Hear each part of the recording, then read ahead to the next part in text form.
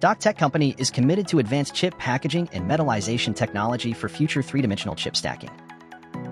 The introduction of 2.5D IC technology breaks the limitations of traditional 2D packaging and makes full use of space, achieving more functions and higher performance in a relatively small space. In the future, 3D IC technology can stack multiple layers vertically inside a wafer. Stacking layers vertically in 3D IC packaging shortens connections between layers, boosts data transmission speed, and minimizes circuit interference. 3D IC packaging is evolving towards solder-free solutions. Direct copper-copper bonding emerges as a primary choice to improve the reliability and stability of the connection. DocTech has developed an innovative method for electroplating copper with a composite structure consisting of nanograins and nanotwins. Control additive formulation to obtain a variety of copper crystal structures for 3D IC advanced packaging. Utilizing the rapid recrystallization and fast diffusion characteristics of nanocrystalline copper in thermal environment.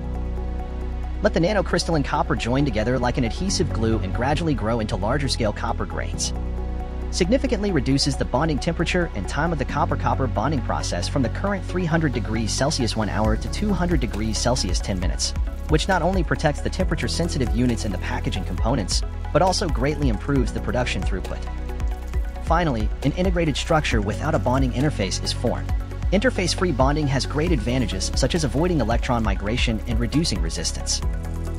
Realizing vertical copper-to-copper bonding in 3D IC is a major technical hurdle and a revolution in electronic transmission.